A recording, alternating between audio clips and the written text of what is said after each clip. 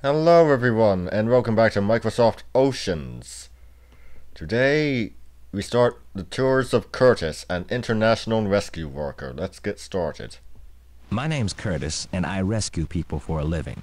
When people think about dangers at sea, they think about hurricanes and shipwrecks and sharks. You know, all the really spectacular stuff. But it's usually the little things that get people in big trouble. Choose one of my tours and I'll show you what I mean. Okay, poison. Let's go. I see lots of poisoning accidents in my work. There are two ways to get poisoned. You can eat something that's poisonous, or a venomous animal can inject poison into your system. Believe me, you don't want to experience either method. Take red tide. Ever heard of it? Well, if you collect your own shellfish, you better listen carefully. Red tide is a rapid growth of a certain type of plankton. The plankton's waste products build up and poison shellfish in the area, which in turn can poison you. If you ever bite into shellfish and your lips start tingling, stop right there. That's often the first warning sign of shellfish poisoning. And eating more could paralyze your whole body. Click my picture and we'll move on. Yeah, this is going to be very, educational. Petroleum. We know that an oil slick can smother and poison animals, but did you know that petroleum can be poisonous to people too? You don't want to breathe the ocean spray near a major spill or eat anything that may have been contaminated by oil.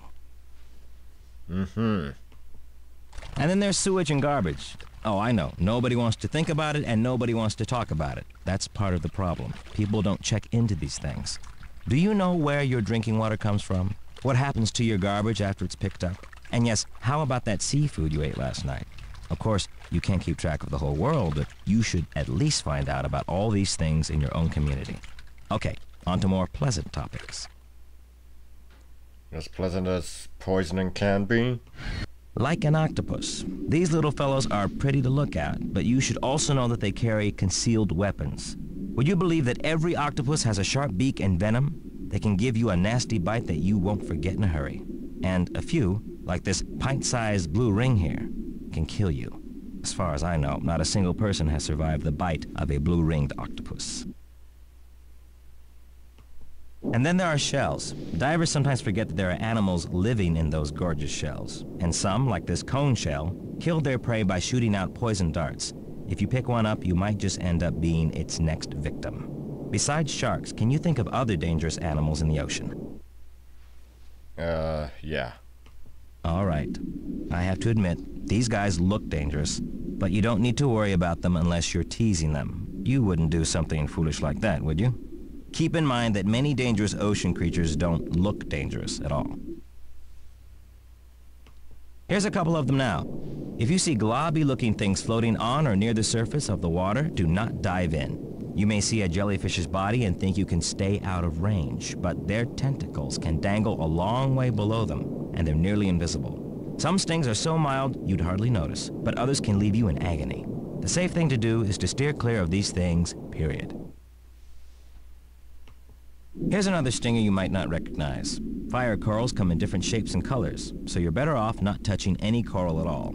Oh, it may not hurt at first, but once the pain starts, it could stay with you for days. Think about the worst sunburn you've ever had. The venom of fire corals can make you feel exactly like that. Mm-hmm.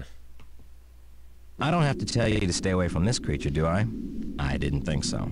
Some dangers are pretty obvious. That's all I have to say for now. If you'd like to find out about other dangerous situations, choose another of my tours. Otherwise, you can go explore on your own. But be careful out there. Well, this has been very cheery, but anyway, that's all for today. I'm Brian Croy Dragon signing out. Stay straight.